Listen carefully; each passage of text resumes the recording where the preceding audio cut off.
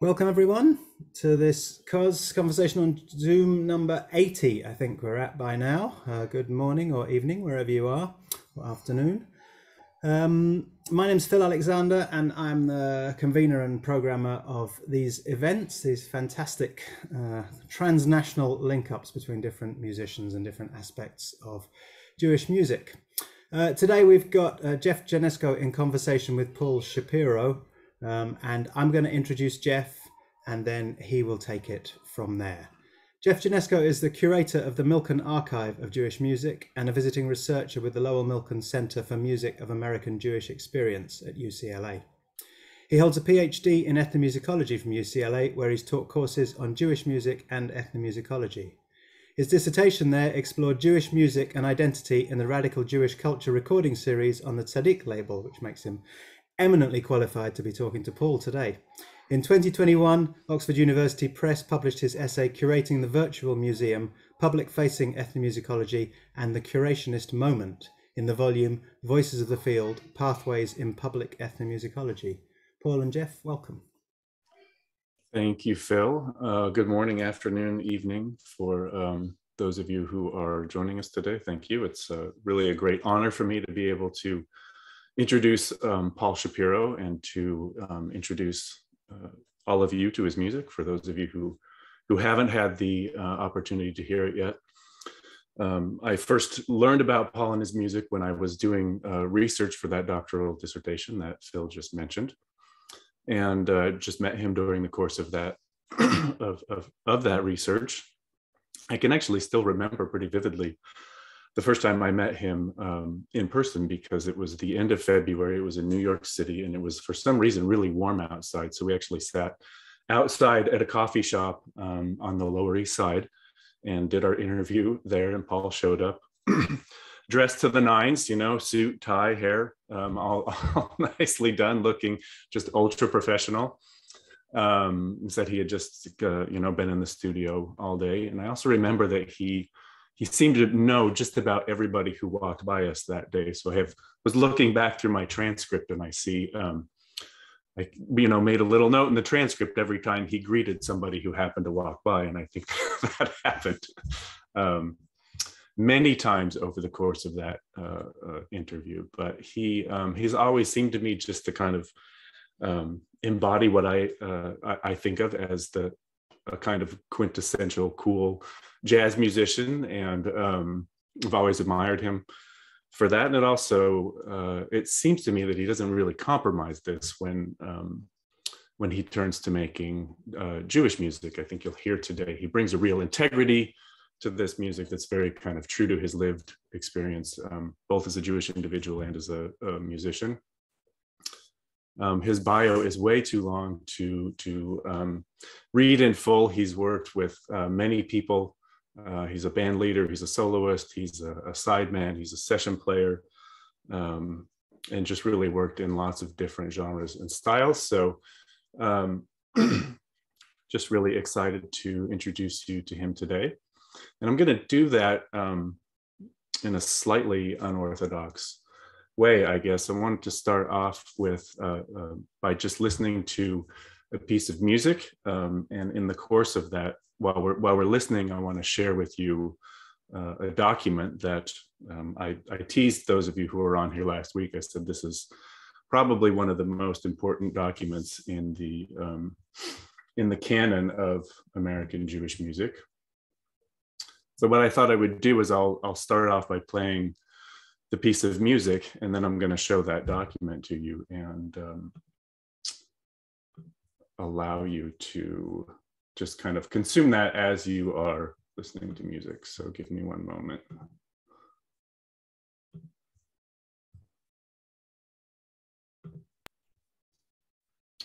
So in terms of documents, you know, like you've got the sort of the Isaac Pinto prayer book from the Spanish and Portuguese synagogue that came to the US in like 1765. You've got like the first Union hymnal that shows up in 1897, I think. And then you've got the book of Shapiro, which is a cartoon biography, historical biography, graphic novella of sorts that really tells the history of Paul Shapiro, subtitled A Tale of Rhythm and Jews. So I'm going to start off with a piece of music from his latest Tzaddik album, and we'll go through the catalog in a moment. And then once it gets going, I've broken that cartoon up into 3 sections, so it's a little bit easier to read. So I'll just go through those very slowly so you can kind of read through them as we listen to a Shamnu.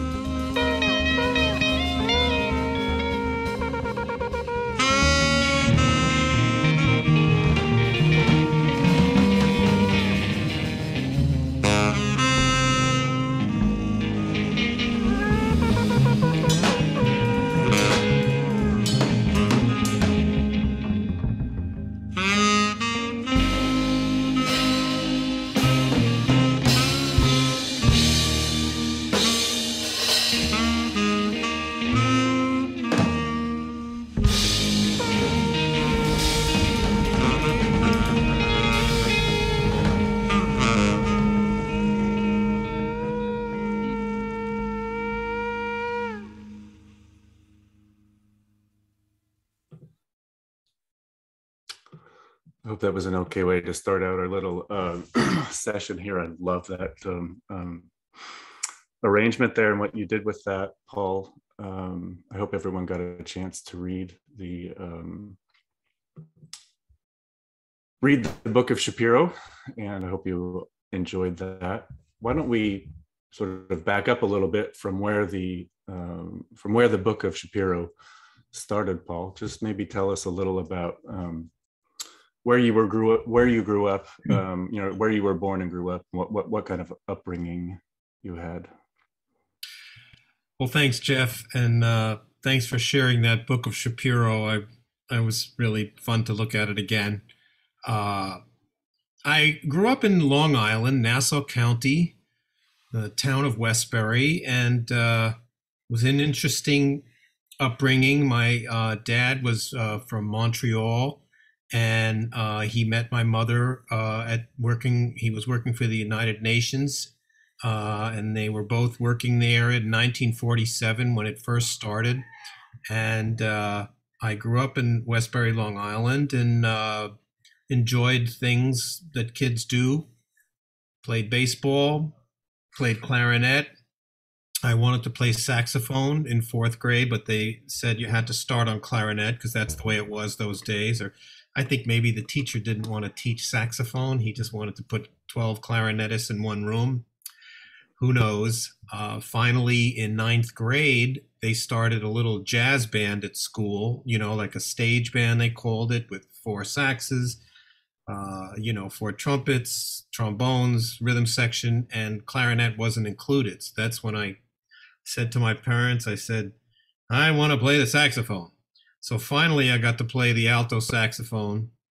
And that's when it kind of clicked for me. I really enjoyed it, and I started to play it all the time. And I started to jam with people and play along with records, and really started to, improve and enjoy it.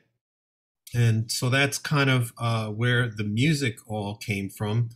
And along with that, there was a Jewish upbringing too. We belonged to a regular conservative synagogue. We weren't highly, we didn't go every week, but we went here and there. And of course, my sisters were bat mitzvahed and I had a bar mitzvah. And it was really the music in the synagogue that I enjoyed. I had to go to Hebrew school like all the kids, and we'd stare out the window at the rabbi's son playing baseball on his little property over there, and we'd be like, why can't I be out there playing baseball like that? But we struggled through it like everybody else. But it was the music in the synagogue that stuck with me, and that later I revisited it. Could you talk a little more about what some of that music was? Do you know, like, who the composers were? Or was there a cantor there that was particularly memorable? This kind of became important later. One Saturday, my dad, when I was about 10, I already went to Hebrew school, as I said, but he sent me off to go to what they called junior congregation in those days. And it was all kids with one adult who kind of led us through the service. And it was shorter than the adult service. It was about an hour. And I all of a sudden really enjoyed it because it was singing and it was the music, and I enjoyed hearing those melodies. And I started to go, and I became a leader, and I led services, and I really learned the prayers that we did at that service, which was the Saturday morning service, the Nusach. I really, really learned those melodies. I sang them a lot, and I really enjoyed it. And of course, it was just an oral thing. We'd learn by singing along with them and reading along in the Hebrew, but very much an oral tradition.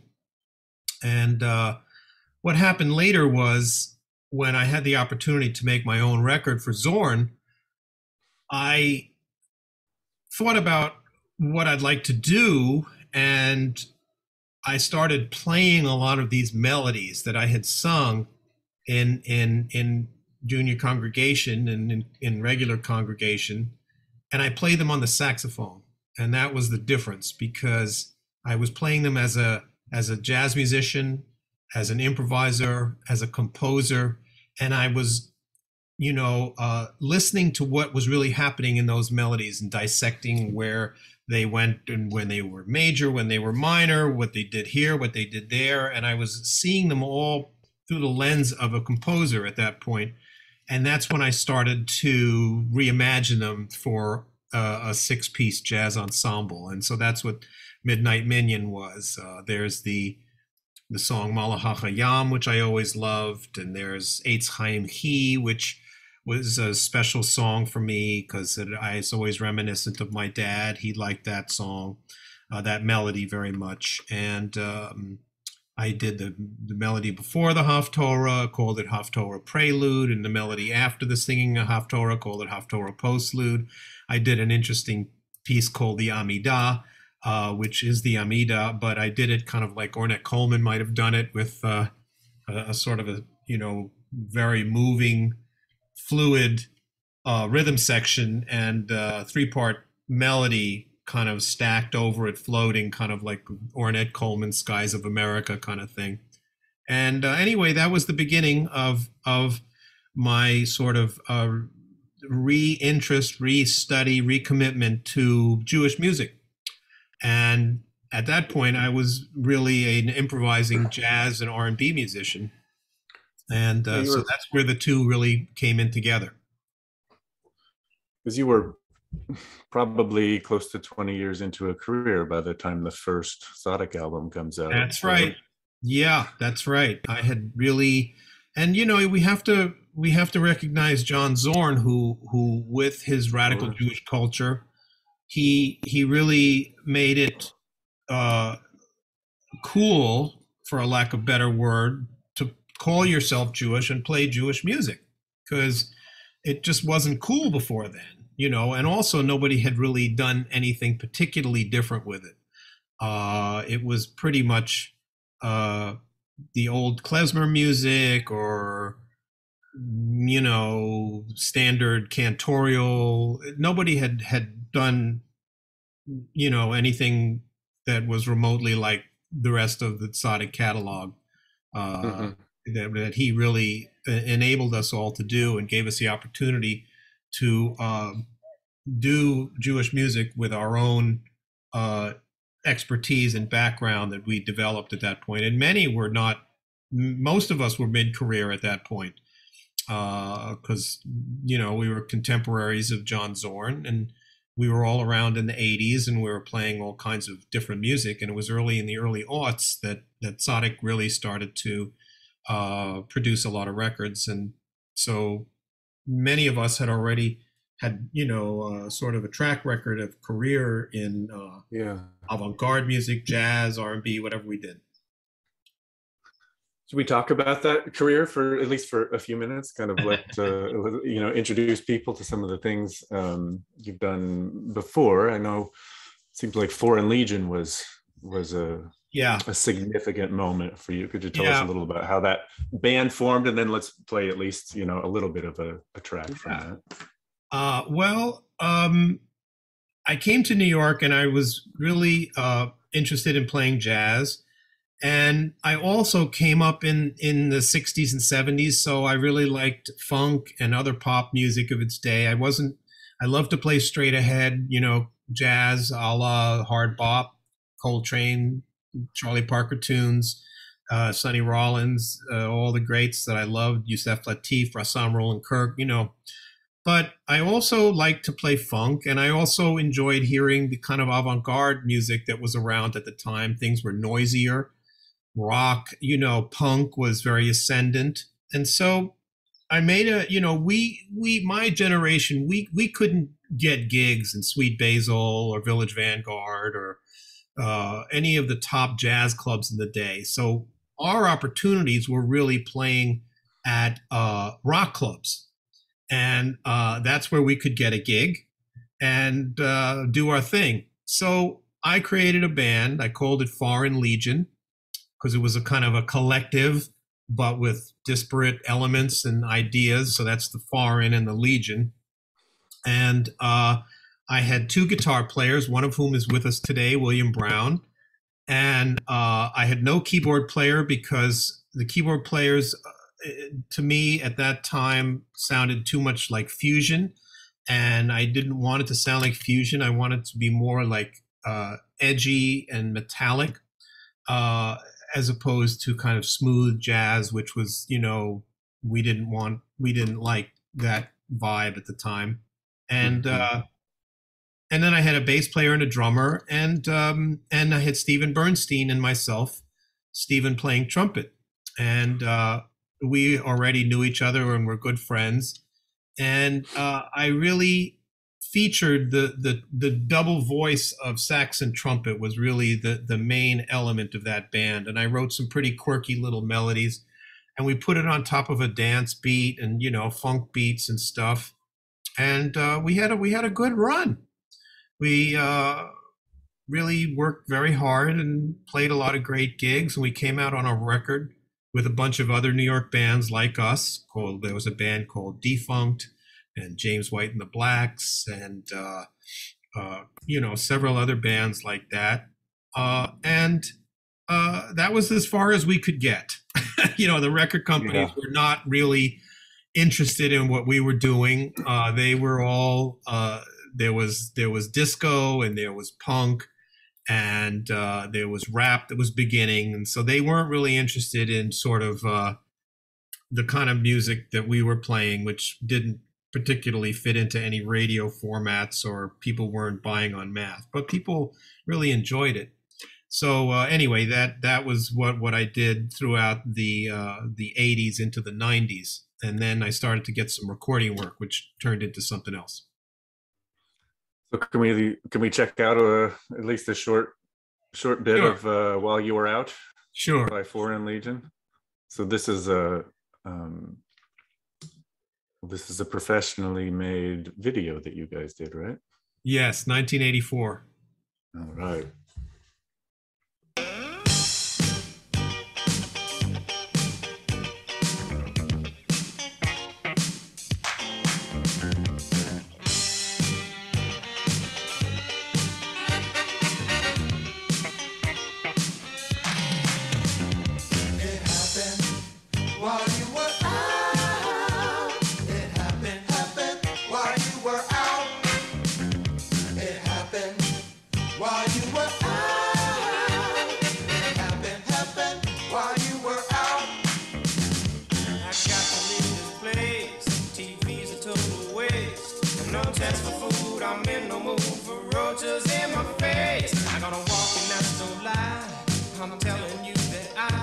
I don't feel too good, never understood her telling me goodbye. There's nothing ahead, my memory's much too clear. The streets are right to walk at night, maybe she'll disappear.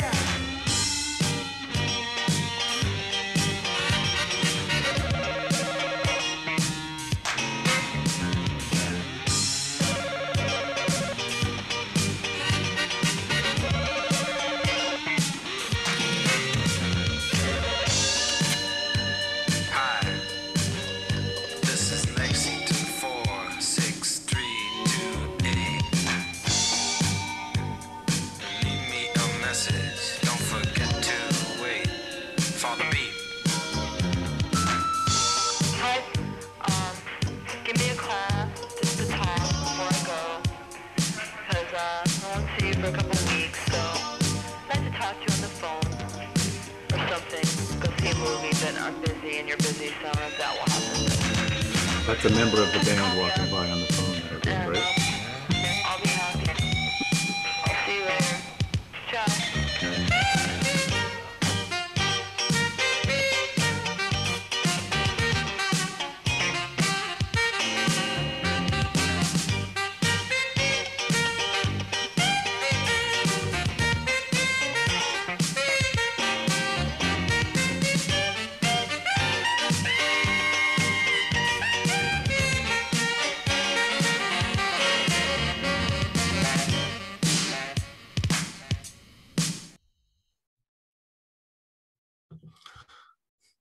It's our roots, man. Yeah. Lower East Side. Very cool. Very cool. And what happened to that band? Well, Just fizzled out over time. I kept it going till about 1993, and then I was doing a lot of session work. I had that hit with Frankie Knuckles' Whistle Song on playing flute in 1991. It went all over the world. It's still very, very well known.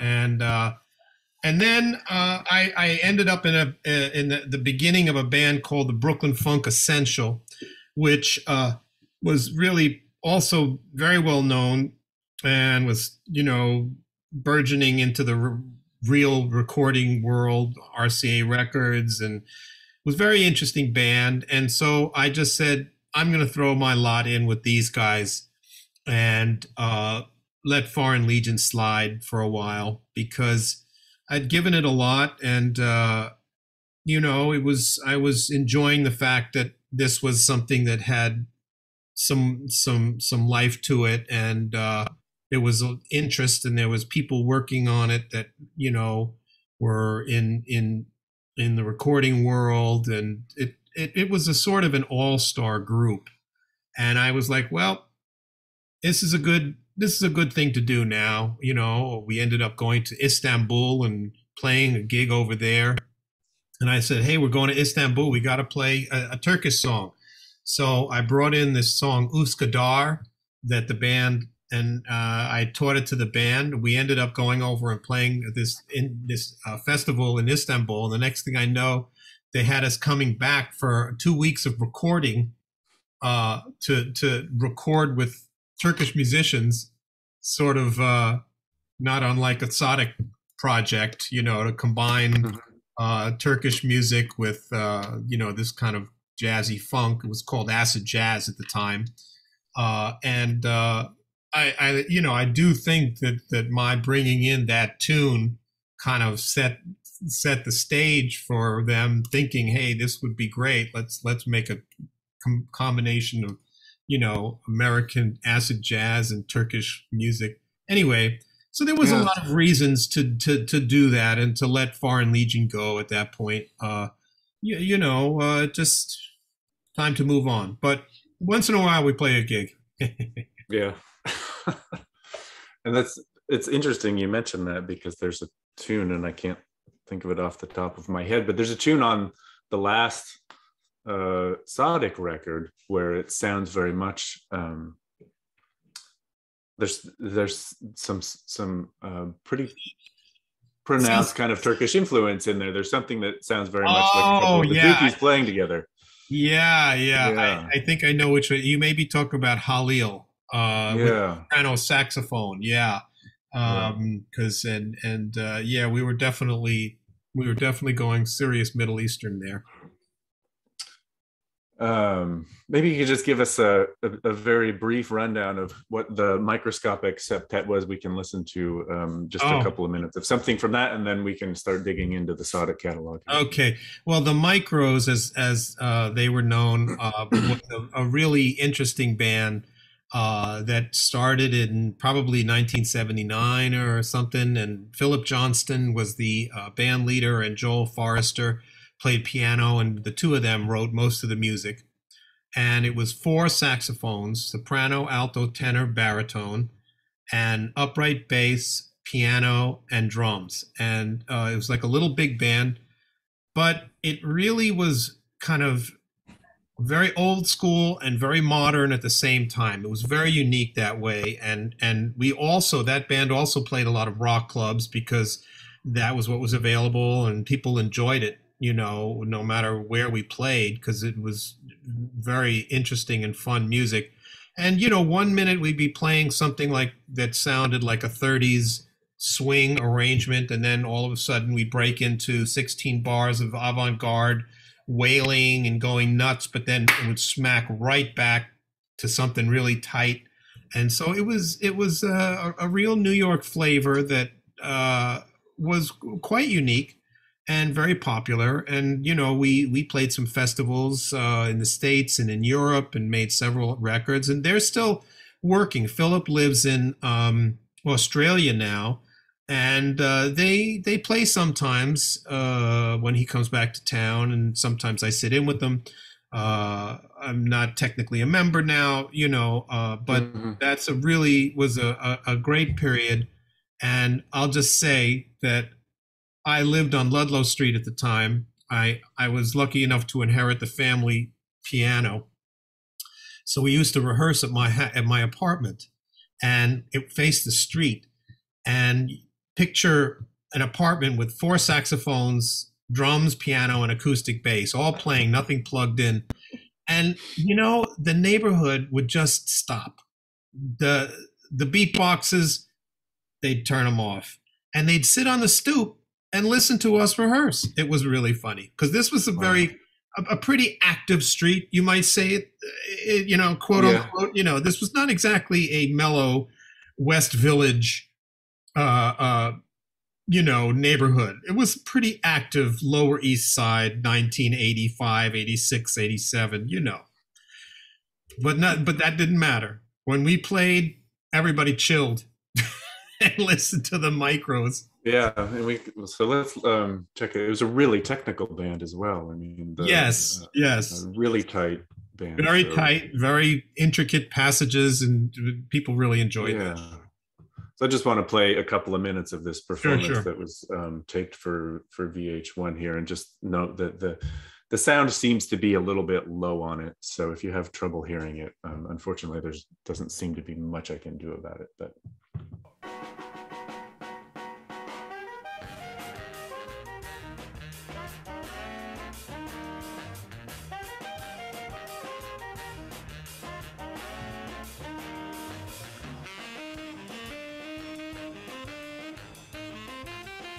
is it coming through enough? Yeah. See how skinny I was.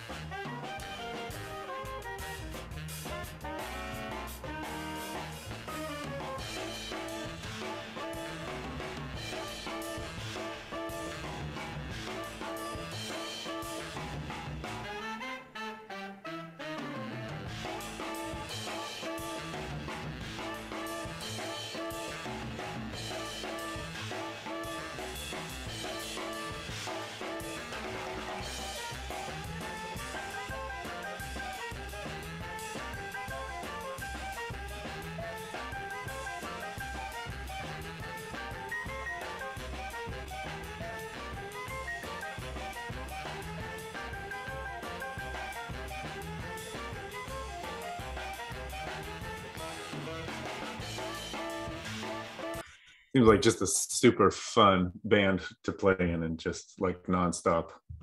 Yeah, it was really fun. I wrote a composition. I wrote some, a couple of tunes for the band that they played once in a while, and one of them I wrote was called "Dancing on the Corpus Callosum," which I thought was pronounced colossum at the time, because the two parts of the brain, and we'd be dancing. You'd be in the middle of a hot solo, and right at the end of the solo, you'd have to jump back into a riff that was written. So it was like it was a lot of dancing between the right and the left hemisphere in that band. Yeah, and I understand this was there's a Zorn connection there too, because he was the alto chair in that group. Zorn was the original. You guys first? Well, yeah, I suppose so. Zorn was the first alto player in that band. That's right. And there's even a record that he played on that's available somewhere. I knew Zorn. Sometimes I didn't really see him with the micros, but he was in that scene, and I remember we played a gig that he was on, and that was the time when Zorn had a whole table of stuff, and he would play a little saxophone, and then he'd play a squawky duck sound on something, and then he'd rattle something else, and it was really fascinating. I mean, he was always way ahead, and but that is the general scene that I got to know John in, because I was part of it and he was part of it. Yeah. So let's start jumping into the Sodic catalog a little bit more here. Cool. So you have you've released 4 discs on the Radical Jewish Culture series up to now, and I've got a list of those here. So spanning from 2003 to your most recent 2014. Why don't you just tell us a little bit about how Midnight Minyan kind of came to be, and then we'll check out the Haftorah prelude from that. Great. I think the first thing I did for Tzaddik was Stephen Bernstein's Diaspora Soul record, which was his first record on Tzaddik. And Stephen and I, of course, were longtime compatriots already. You know, we go back to Foreign Legion and before Foreign Legion in a band called Sahib Sarbib Multinational Jazz Orchestra. And so I played on Stephen's record. Yeah. And then Zorn called me to play on a record by a wonderful, wunderkind saxophonist named Daniel Zamir. Oh, that's right. Yes, called Children of Israel. And Annette Cohen was on that record as well, playing saxophone. She was not yet the famed clarinet player that she is now. And many really good musicians. It was very interesting orchestrated music. And so that was my second Tzaddik record. And then I just got into a discussion with Zorn, and I said, hey, I'd like to make one. I have some ideas. And he said, let's do it. And so then that's when I really started to think about what Jewish melodies I might like to do. And I, of course, wrote some originals, a tune called Lester Young's Misha Beirach and a tune called Fragish Behavior. I was referencing some of the modes that I was learning about in Jewish music. But I also went back to those melodies that I mentioned earlier that I learned growing up, particularly the melody before the Haftorah was kind of the first one that I kind of really came up with an idea that I liked for this record. And it really came, as I said, from playing that melody on the saxophone. In other words, everybody knows, how to sing that melody, or everybody doesn't know, but if you're a bar mitzvah kid, you learn Baruch atah Hashem Eloheinu melech haolam asher b'char b'yamim tovim. So anyway, I was playing that on the saxophone, and then I started to do it. I said, I just played it, and I started to play it like a Latin jazz mambo, and the light went off and said, that's interesting. I'll tell you one more thing about the record, that track specifically. I wrote it out the way I heard it, and then I literally wrote it out, and I realized that the form was 7 bars, 2 bars, and 3 bars, which was very unique because most songs are 8, 8, 8, and 8, and 8, and 8, and 8, and 8, and 8, and 8, and maybe a double 8 or 4 here and there, but everybody often adheres to structures of 8, sections of 8. And I followed the melody, and the way I wrote it out and conceived it for this, it was quite a unique form. And so when we improvised on it, I decided, let's improvise on that form, which is challenging. And we did a good job with it. It came out well. But if you listen carefully, you can hear that it's a very odd harmonic rhythm, the way the chords are laid out and the way we improvise over the structure is different. Let's check it out.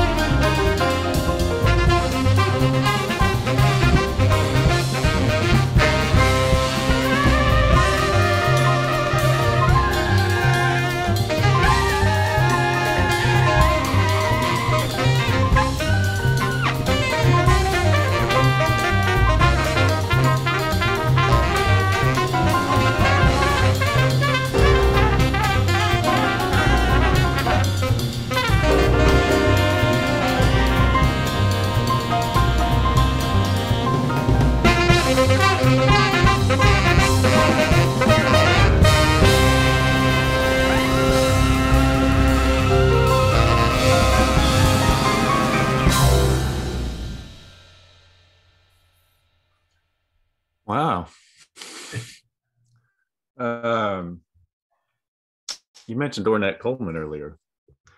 Was he figuring into that arrangement there at all? There's a real sense of that kind of overlapping collective improv going on there. Absolutely. I really, specifically when we worked on the Amida, I specifically had everybody improvising together, and we were trying to emulate the sound of a synagogue praying the Shemona Esrei or the Amida.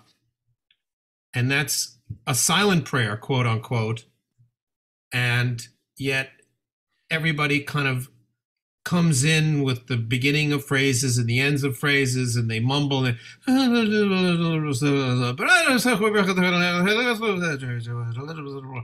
there's a collective kind of mumble and prayer of people praying at different speeds and doing their own thing, but they're doing it collectively. And that's particularly what I was looking for in my version of the Amidah, where we were doing our own thing and coming in and out as we would if we were davening. And so this piece has a lot of that too. But the idea does have some roots in the Amidah, and the fact that it's a synagogue that is praying together in a silent-ish kind of way, where everybody kind of moves in and out of actual vocalizing and just praying silently. And so that's what, particularly the last chorus of the improvisation on this, you really get that, where everybody is not so active and they're it kind of floats down a little bit and people are kind of trickling in and out. That's really that concept is particularly evident there. Yeah, I think you kind of tried to mimic the overall arc of that kind of experience there. Exactly. Yeah. I like playing together, you know. Sometimes it can be too much, but the micros did that too, you know. You want to get away from the traditional jazz format of play the head, sax solo, trumpet solo, sax solo, piano solo, guitar, you know, bass solo, drum solo, blah, blah, blah, play the head at the end. So sometimes we were looking for different forms that did things differently. And this way we it was more of a collective sound. Well, I appreciate you kind of walking us through how that how that particular piece kind of came to be. It sounds like that was one of the first melodies that you really kind of went to when you started thinking about this idea of making a record. And then on the next album, you made a little bit more of a leap toward original music, right? Is this album exclusively original Shapiro compositions? Yes, pretty much. I think they were all. Maybe was there one on that? No, it was mostly. Well, Zorn really liked my originals, particularly on the Midnight Minion record, the Freygish Behavior and the Lester Young's Misha Beirach, and he really, liked the originals, and so he told me to make a record and do mostly originals. Yes, actually, on this one I did. Light Rolls Away the Darkness, which is kind of like Midnight Minion in that it's a evening prayer. It's a Friday night prayer. And most evenings, I think it said, Umavir Yom Umevi Laila. And that melody is not original to me. It's kind of an arrangement a la Midnight Minion. But most of the others are original on that record. Yeah. So how do you make that leap? How does one kind of write original Jewish music? It was a challenge. Just from your perspective. Yeah, I mean, it was a challenge, you know, because I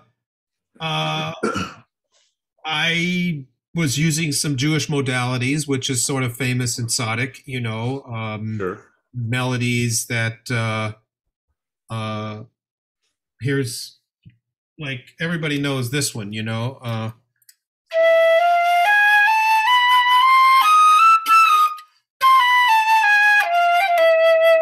That's the Fragish mode. Mm-hmm. This one is this one puts that big interval in another place. This is the Misha Bayrock mode. Sorry.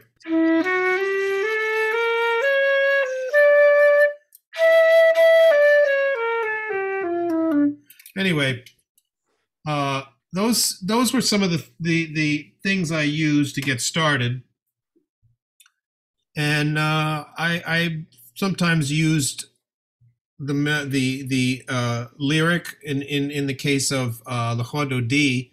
L'Chod D was written in the 1500s by Shlomo Alkabetz, and it's a very famous poem that many people have written melodies to for decades and years and millennium, really. And in that case, I used the melody and I just put it over a kind of a funky groove that I liked. I was actually just playing it on the piano, and then all of a sudden I started to sing L'Chod D to it, and that's how that happened. And other ones came off the scales, as I showed you a minute ago, and I just tried to think of Jewish modalities and Jewish lyric, and that's where it went. All right, should we listen to that? Sure.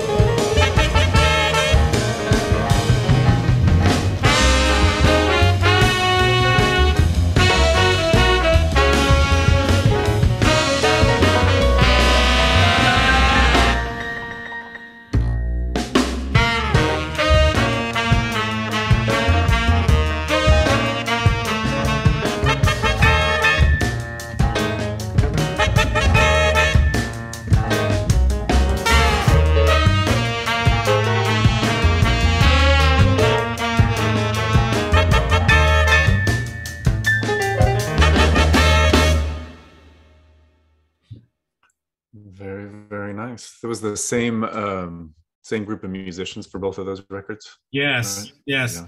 And you can hear Stephen Bernstein playing a great slide trumpet solo, and then we're all singing. It's a whole band singing Lechodo di Likrat Kala, and we had a good time with that one. I've since written verses to it because I was in a large big band led by saxophonist Greg Wall, who has since become a rabbi. Sure. Yeah. And Greg had a wonderful big band called the Ein Sof Orchestra, and we used to play at a synagogue on East 6th Street, and that was a interesting, nice, furtive period for a short while he was there. He's in Connecticut now at another congregation, but we used to play that song in that big band, and I wanted to write the verse because I was like, we needs the verse. This is growing.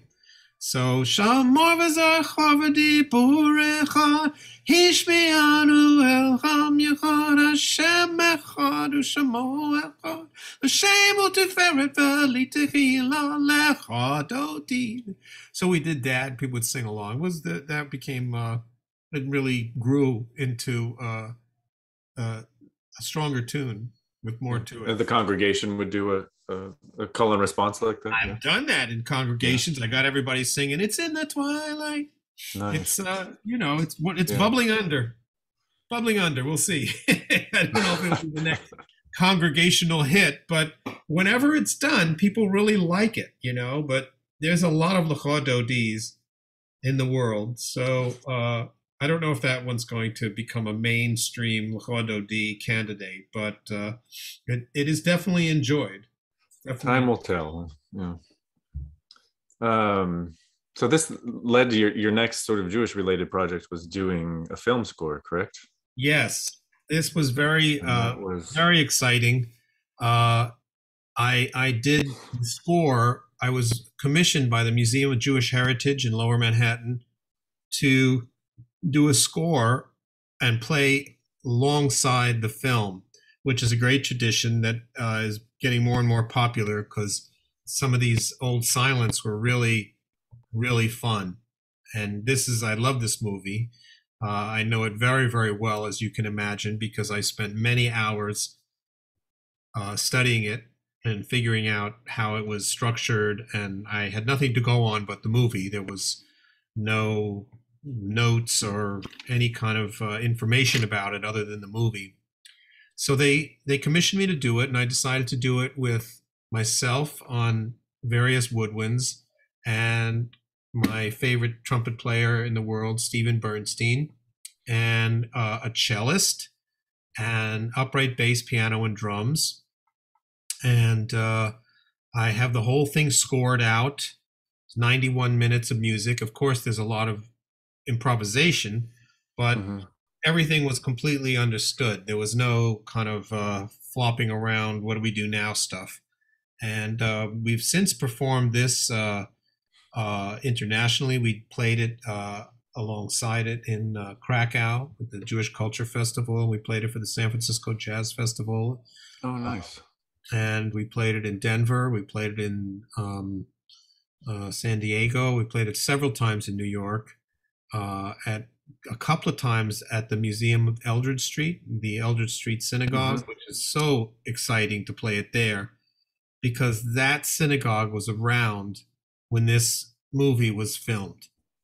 And so people get to go and sit in an old synagogue in the Lower East Side and watch a movie about the Lower East Side, of 19 and change. It was do you know when this film was released?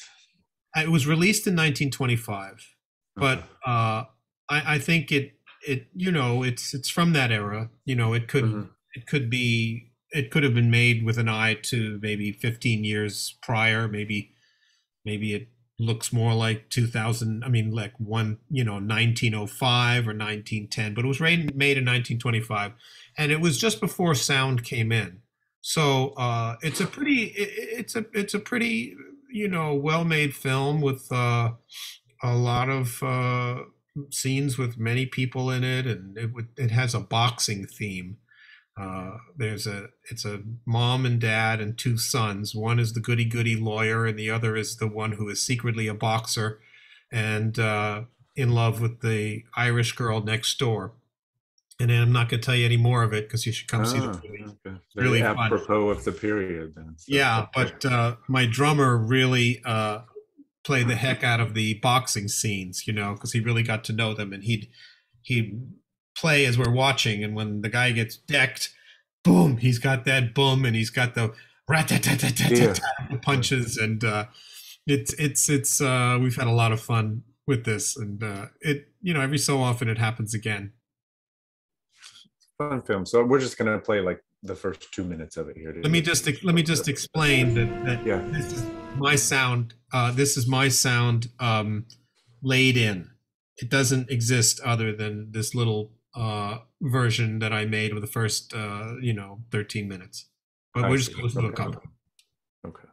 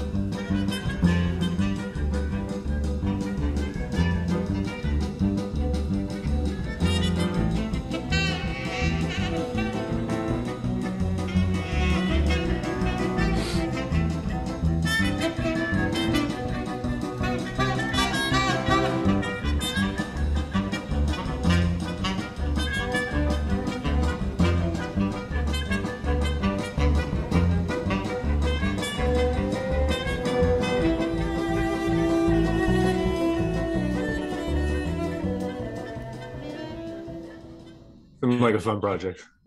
Yeah, very fun. I really love that, and we have a good time when we play it too. And then in the midst of all this, you start another group that's called Ribs and Brisket Review. Another great name. You want to tell us a little bit how that group came about and lead us into this next example?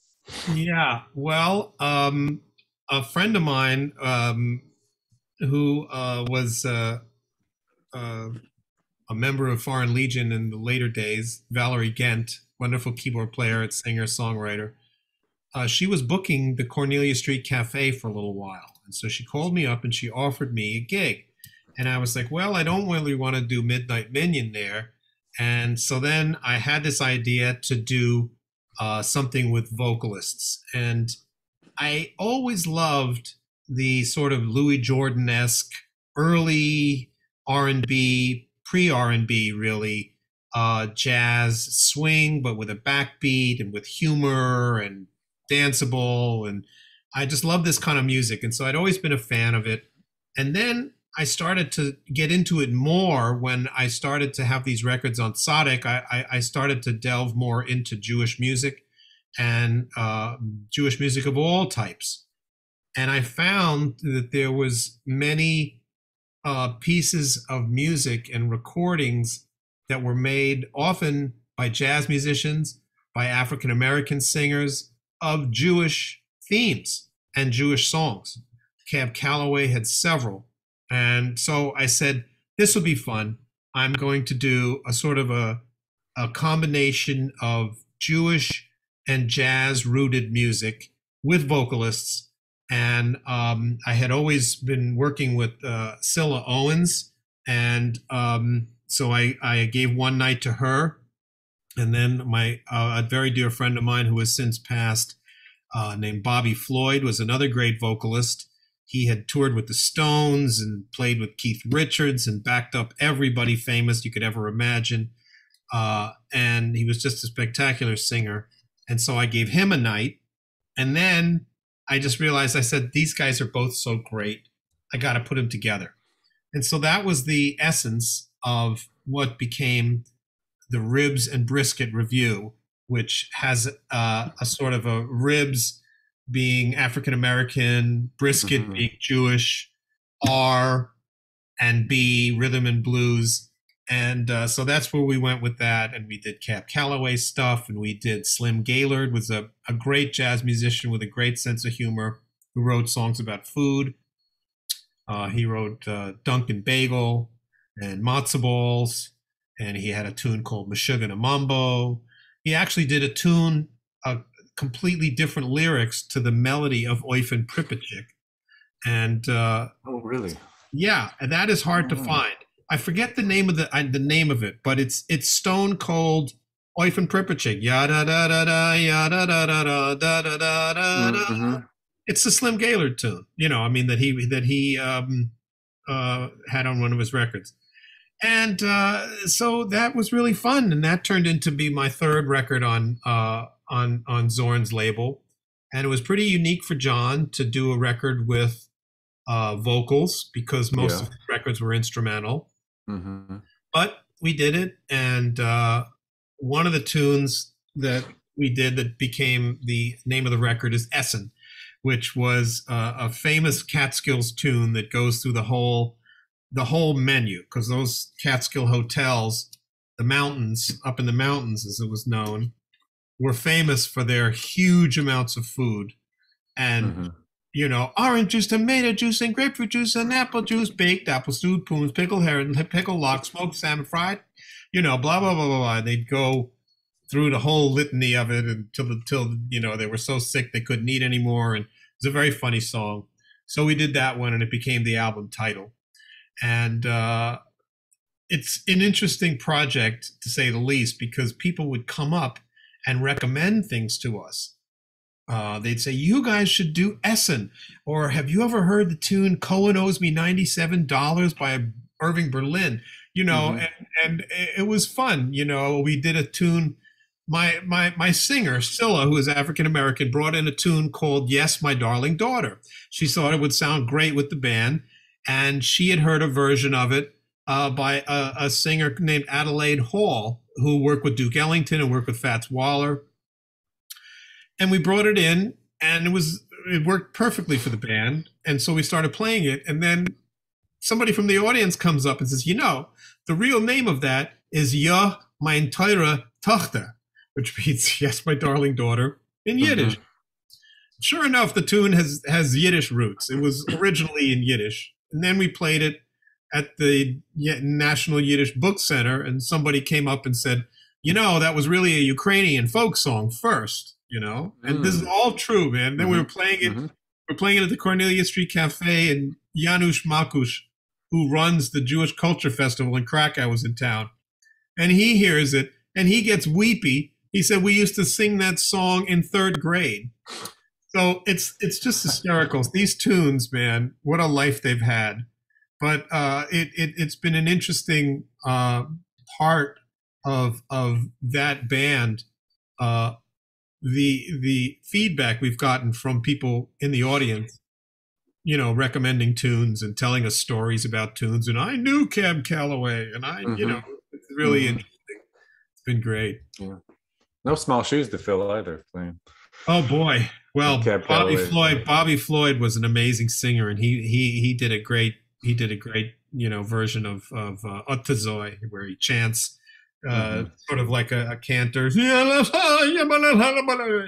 really yeah. Well, let's check out a tune from that, and then just, I guess, so the group knows, we've got this song. We'll do one more tune, and then we'll open it up for a little Q&A, because I know nice.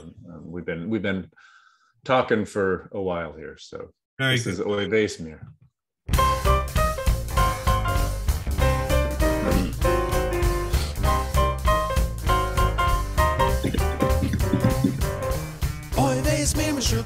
jiddische Kap. Oi, wees meer mijn sugar, jiddische Kap. Oi, wees meer mijn sugar, jiddische Kap. Oi, wees meer, oi, wees meer. Oi, wees meer mijn sugar, jiddische Kap. Oi, wees meer mijn sugar, jiddische Kap.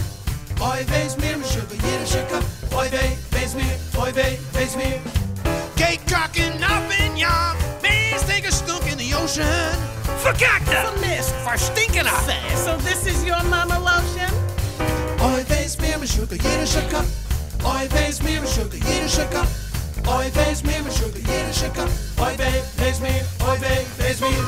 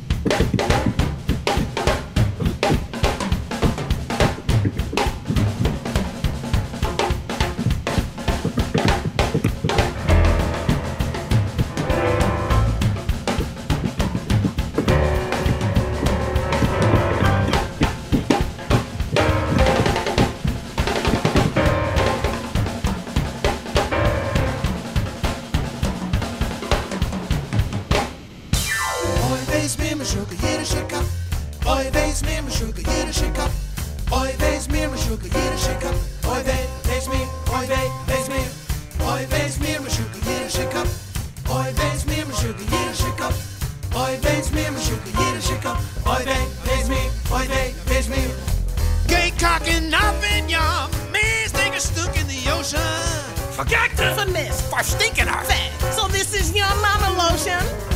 Oi, wees meer mijn sugar, jiddische Kap. Oi, wees meer mijn sugar, jiddische Kap. Oi, wees meer mijn sugar, jiddische Kap. Oi, wees meer, oi, wees meer. Oi, wees meer mijn sugar, jiddische Kap. Oi, wees meer mijn sugar, jiddische Kap. Oi, wees meer mijn sugar, jiddische Kap. Oi, wees meer, oi, wees meer. All right. Just to kind of move us along a little bit here before it gets too late. We're kind of coming full circle, I think, in some ways, because your first album begins a lot with liturgical music that you grew up with, and then for your most recent album, you went heavy liturgical, right? You turned to the liturgy for the High Holy Days, the Shamnu track that we played from the beginning was based on the Slichot liturgy, I believe. Right. Traditional conservative tune for that. And so I'm going to ask you to introduce this by way of a question, which has to do with, well, maybe I'll ask it in a very straightforward way. Do you find spiritual parallels between playing jazz and playing Jewish liturgical music, and how did you bring those together for this this final album?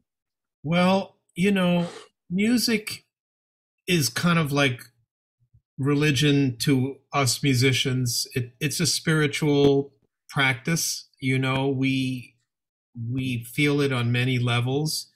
It's not just moving our fingers around and stuff like that. It's a special quality that happens when we perform. It's kind of our way of praying, And so I think it is heightened when I play Jewish melodies, or melodies that come from Jewish sonorities, which this Hallel very much is. I think it may resonate a little deeper in me. It feels very directly related to my roots as a Jewish person, and there may be a little more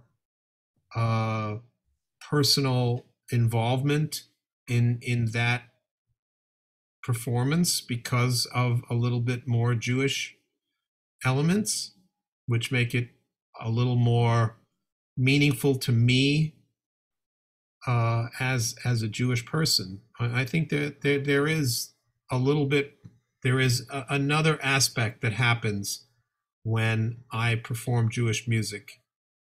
Not just, as much as I love performing music and how it's kind of like prayerful to us as musicians, when I'm playing with Jewish themes and Jewish sonorities, I think there's another level that it gets to me. I think it means a little bit more to me. Great. So let's listen to Hallel, and then we'll open it up for questions. Did you want to say anything about this tune at all before I play it, or just?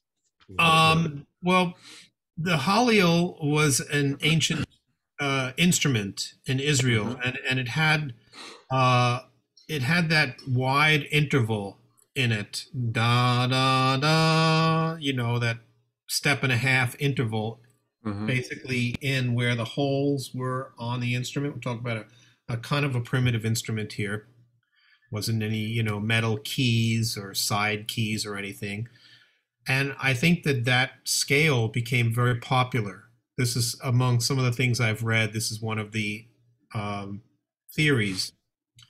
And that Hallel had a lot to do. There was something called an aulos in Greece at the time. And it became very popular music, especially for celebrations and sometimes for funerals. It was very evocative, that scale. And I think that it may have had a lot to do with the Middle Eastern scales that we recognize as such today. So this is a little bit of an homage to the Hallel, that instrument. All right.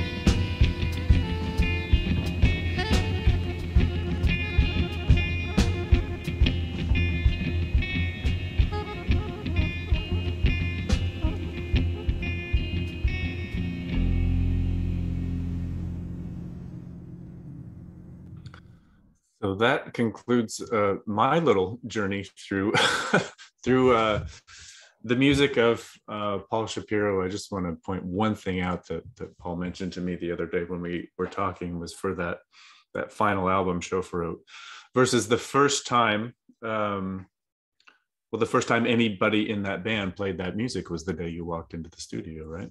Yes. Yeah.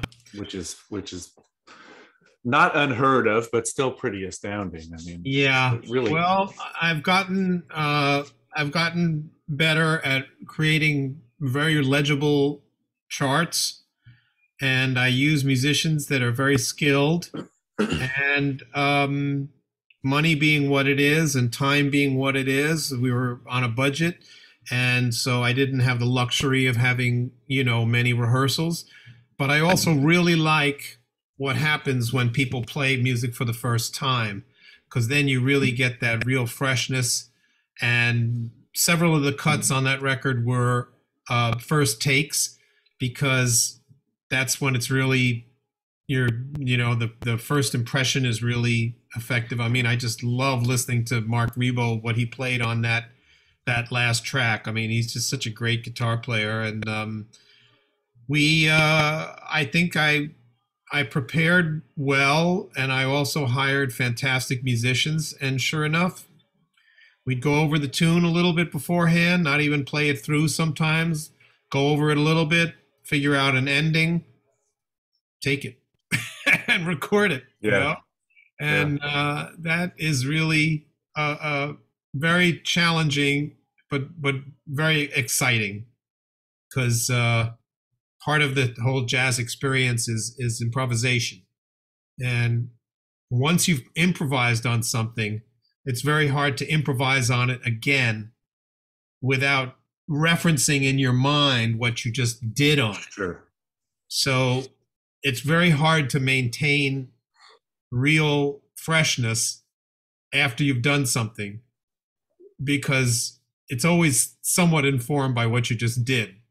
It's like, oh, I like that. I'm thinking like that. That was a good thing. I'm going to use that again. And so then you get into a conundrum where you're kind of not as in the moment, because you're in the last moment as well.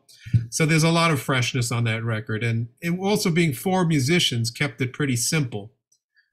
Bass, drums, guitar, and myself.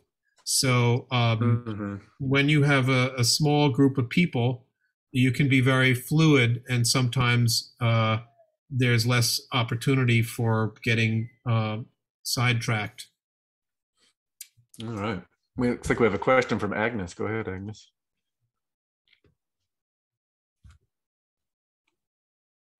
Am I unmuted now? Yes.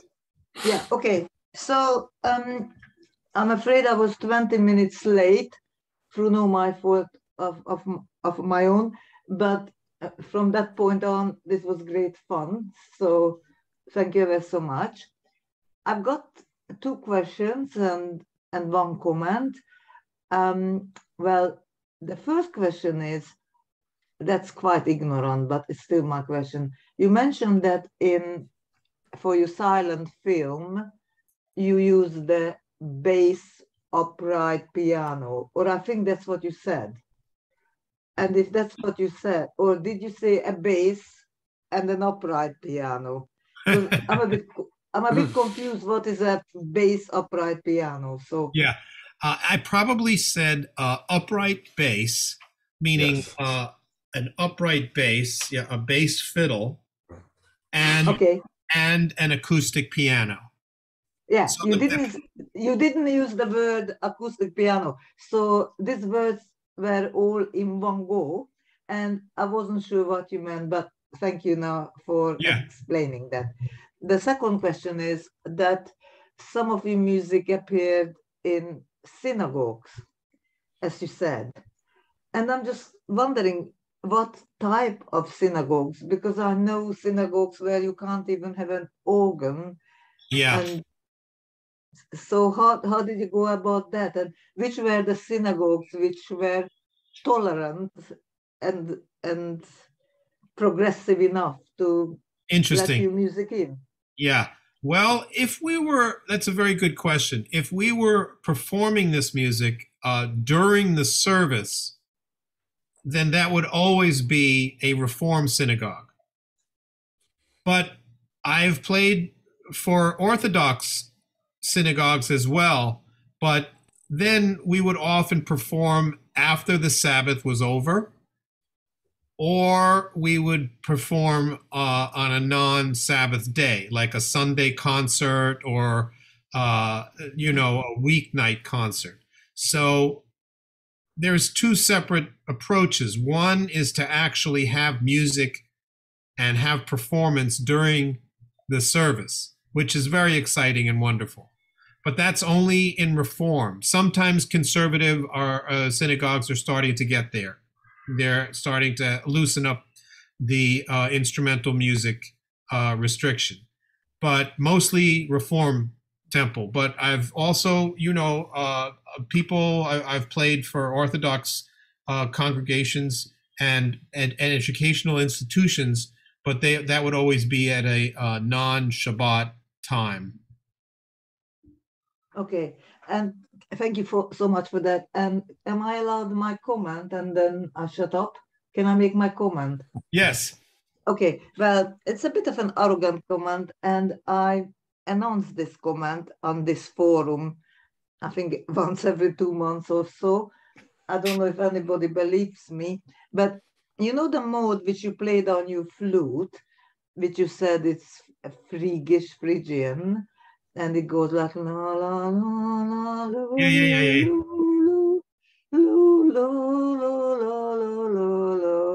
Well, I wish that the wonderful Jewish people to whom I belong wouldn't keep saying it's a Jewish mode, because it's one of the two Hungarian gypsy modes. Yes. Also, it appears among the 113 Arabic modes. Yes. Also, it appears in Romanian modes. And so I can't resist mentioning this whenever on this forum and wonderful people and wonderful scholars announce that this is a Jewish mode. It's a mode which has been used all over the place, and Bartok in particular commented that, isn't it interesting that you get this kind of modes everywhere, from Romania all the way to the Sahara and Arabic lands. Anyway, I'm going to shut up. Thank you for No. That's really great, and I well taken. And I know it as the Ahava Rabbah mode in Arabic.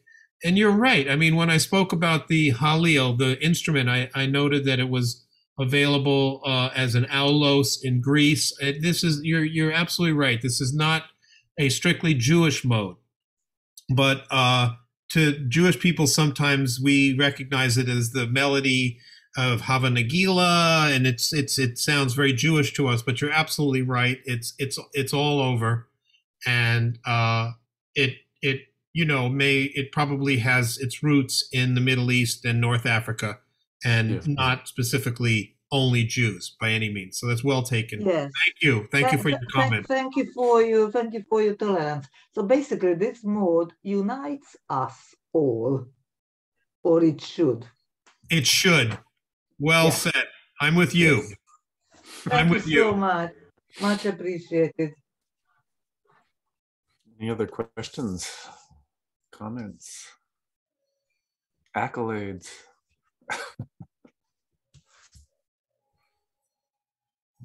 I enjoyed, I'm just reading this one from Rachel Edelstein, who had to go. She says, I'm coordinating Shabbat Grand Central for my shul, and those emails to the bridegroom and the bar mitzvah boy aren't going to write themselves. She's got to get to work. Well, you never know. Yeah. Maybe they'll be singing one of the melodies from this program one of these days. Ellen has a question? Just a comment that Paul, you may or may not remember, I'm an East End Temple member. Yes, I recognize you, and I know you're Jordan's wife, right? Mother. Oh, mother, that's right. Mother, yeah. But Good mistake. I'm going to remember that. But Don't tell him I said.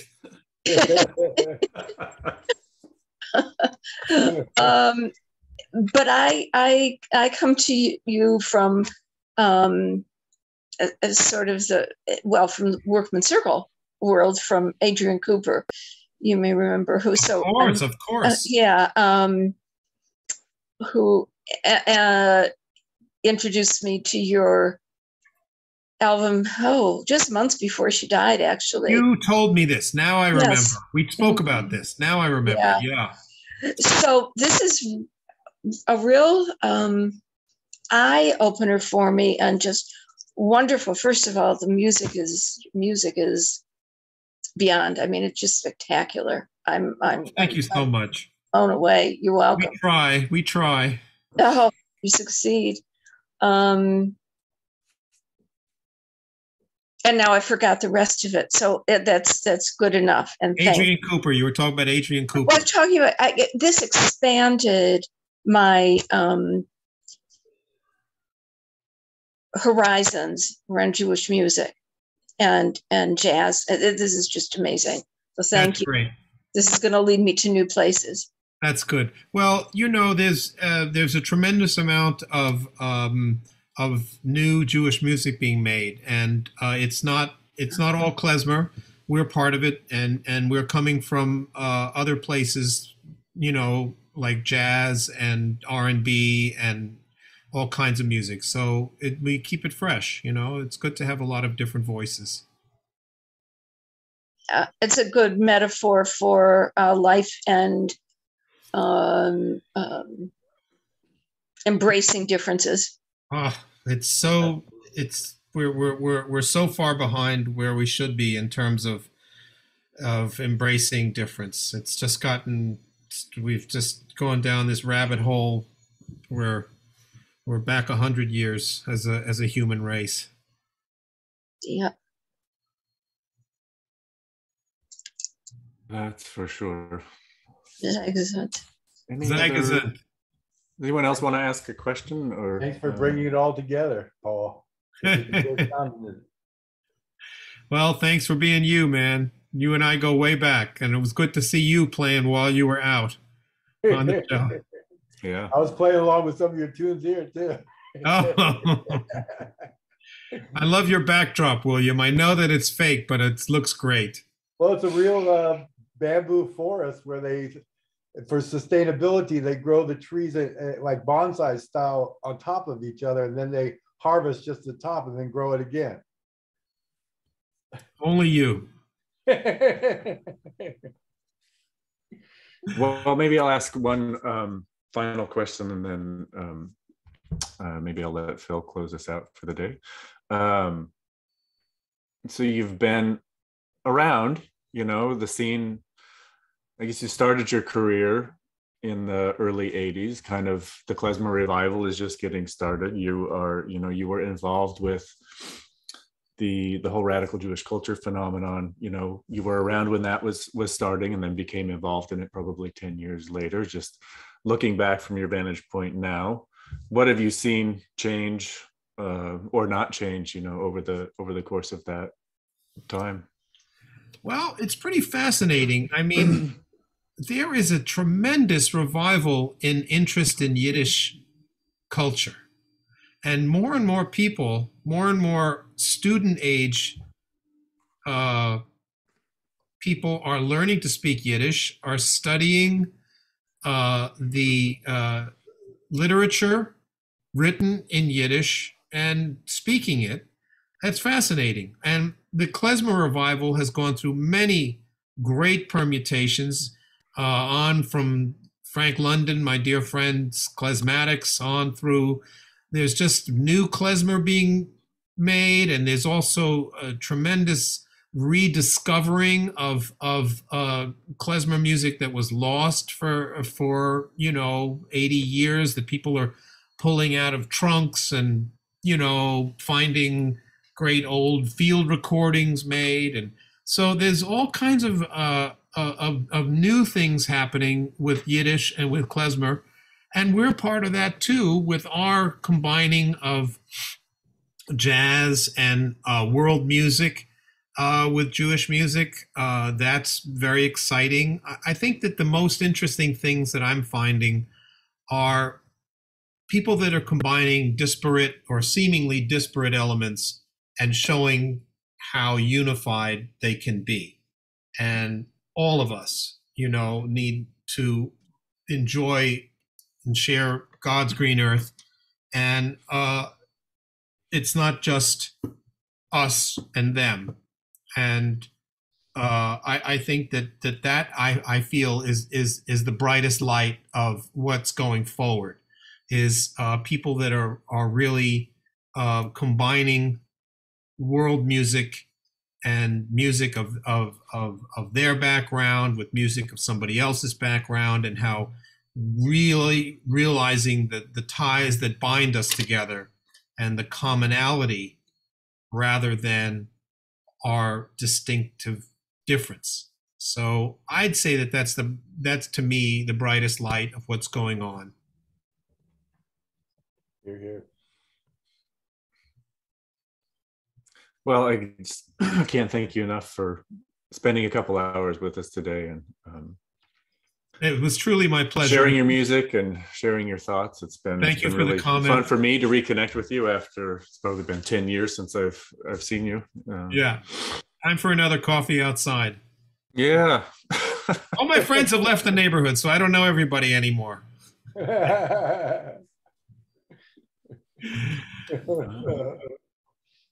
Any final words, Phil? Yeah, if there's no other questions, I just once again likewise echo huge thanks to both Paul and Jeff for fantastic music, of course, but fantastic conversation, and a really excellent PowerPoint as well there, Jeff. So thank you for that. Very slick bit of presenting there. Beautiful. Thank you very much. We were a small but very engaged group today. This is recorded and it'll go up on our channel. So if you've got friends or colleagues or anyone who you think would benefit from hearing more about this music and hear more from Paul, generally, then please do share this. And thanks ever so much to both of you and to everybody. Thank you all for coming. Thank you for having us all. It was great. Thanks very much Take indeed. care, everybody. Take care, everyone.